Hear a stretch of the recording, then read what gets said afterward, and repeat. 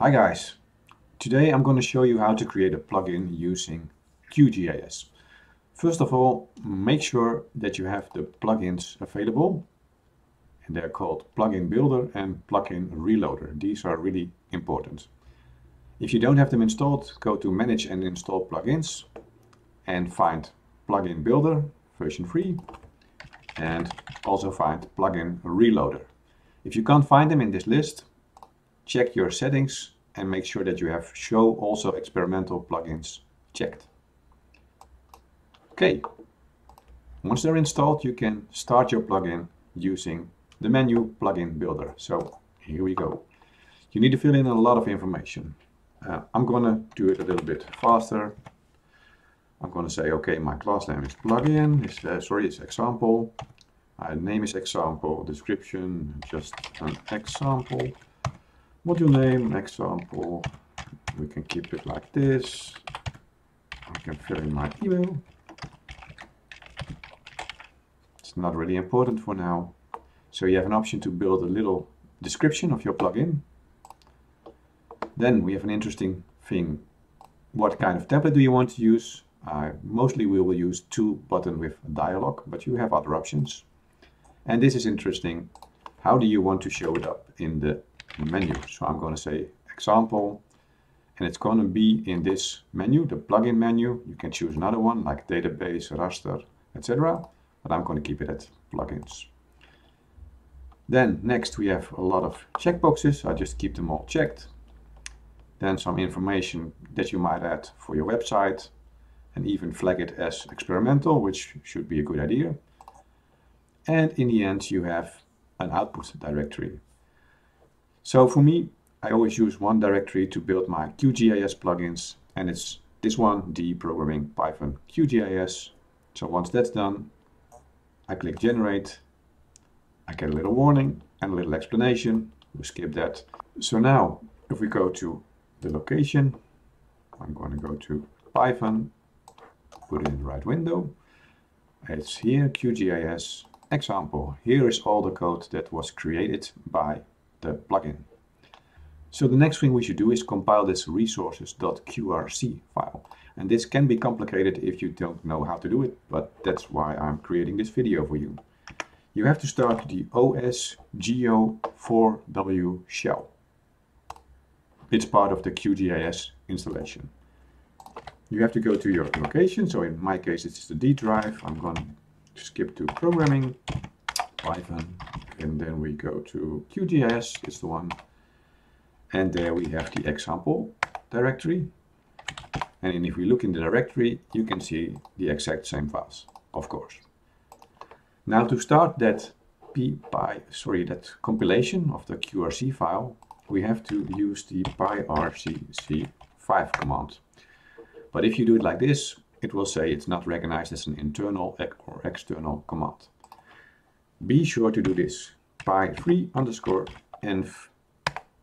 There we go. And also qt5_env. There we go. These are also part of the installation, and they are available when you start the OSGeo4W shell. So run both of these, and now you have pyrcc5 available.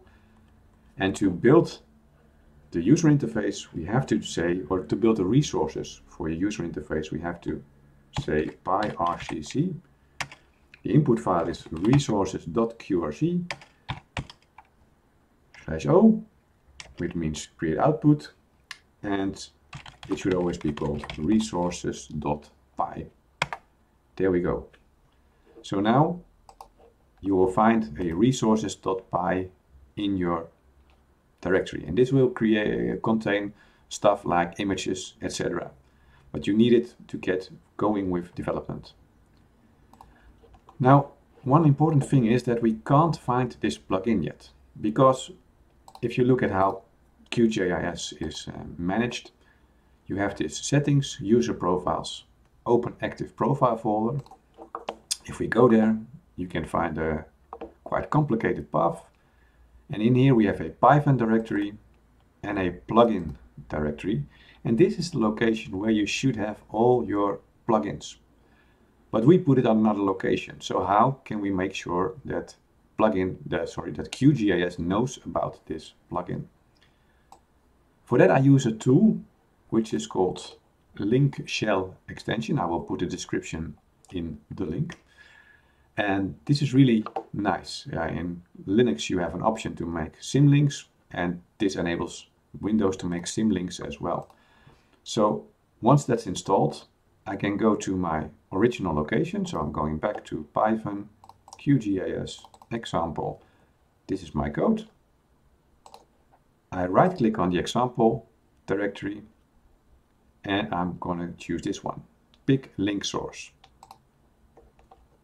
Once that's done, I'm going back to the directory of QGIS, which is easy to do by going to settings, user profiles, open active profile folder. There we go. And Python plugins, that's where we want to have the link to our code. And I'm going to right click again and select drop as symbolic link. There we go. And now you should see a link to your code. So this is like a symlink in Linux, but then on Windows. Okay. Now you won't find the plugin yet. I'm going to plug in, I'm going to look for it, or I'm going to look for example. Well, there are a couple that contain the word example probably somewhere, but they are not the one that I made. And that's because you have to restart QGIS. So I'm going to restart it. There we go. And now if you go to plugins, manage and install plugins, and we type example, you will see that it is available in the list. I'm going to check it. There it is. So I started it, and you find another button here, which is the one, and you also find it in the menu, example menu. And if I click on it, you can find this very interesting dialog. Well, it's a start. Let's see how to add a button to this user interface. For that, we have to go to Qt Designer, which is also part of your QGIS installation.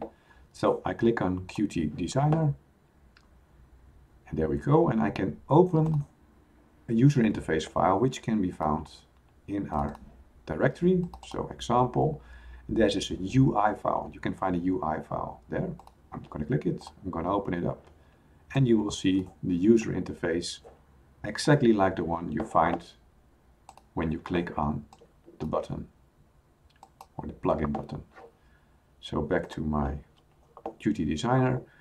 Now let's add a button and maybe add a radio button and make some, well, not really interesting. Oh, sorry, that's the wrong one. I'm going to put it here. Right there. And radio button is going to have the text option. I'm going to save this. And then if I'm back in QGIS and I click the button again, you can see that no changes have been applied. And that's where the reload plugin or the plugin reloader comes in handy. So I'm going to configure it. I'm going to say I want to reload the example plugin. Okay, there we go. And now if I click this button, reload, it has reloaded the plugin. And now we see this button and this option button. So that's nice. Now we can create a user interface, and in the next lesson I will show you how to create some code to have some interaction with the user. Thanks.